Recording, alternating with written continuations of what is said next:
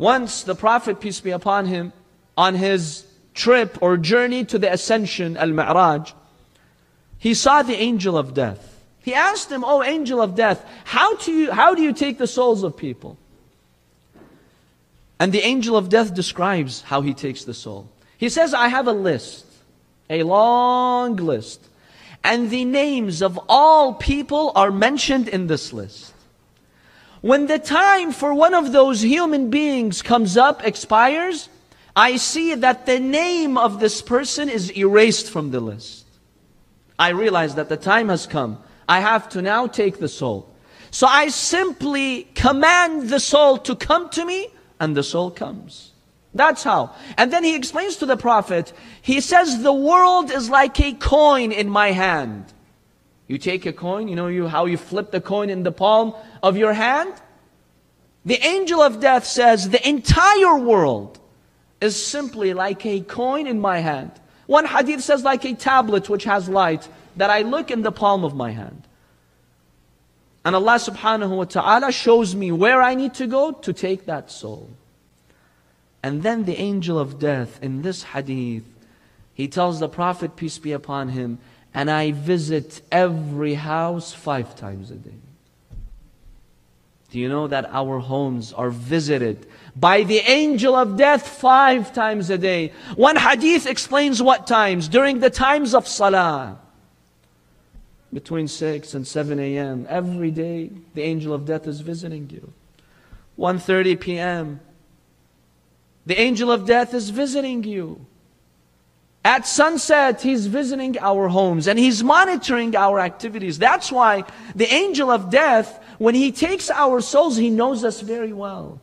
For some of us, when he takes our souls, he takes our souls with so much excitement.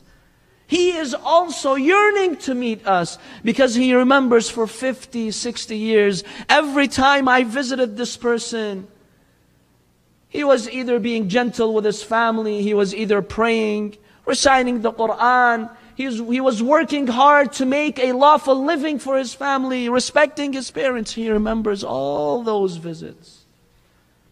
And then for some of us, he despises to meet us, God forbid.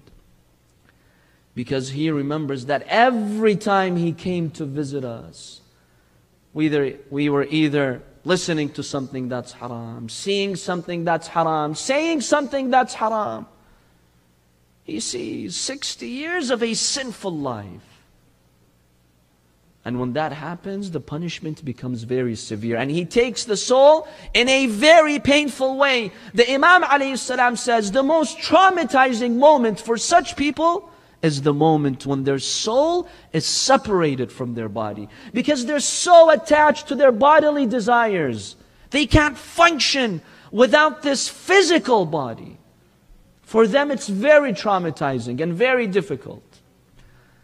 But for the believers, you know what the Holy Prophet, peace be upon him, says? He says, for the believer, for the true mu'min, the angel of death will come to him like an obedient, humble slave. He will stand by you like a slave. This angel of God will act as a servant for you. The Prophet, peace be upon him, says, then he will give you the good news that you will be in paradise. Once the Prophet, peace be upon him, he went to visit one of his companions, one of the Ansar, as he was about to die. The Prophet, peace be upon him, saw the angel of death. He came to visit this man to take his soul. The Prophet, peace be upon him, told the angel of death, this man is one of my companions. He's a good companion. Please be gentle with him. You know what the angel of death told the Holy Prophet, peace be upon him? The angel of death said, Ya Rasulullah, trust me, I guarantee you that I will be more gentle with him than his own parents. That's how the angel of death will treat the believers, brothers and sisters.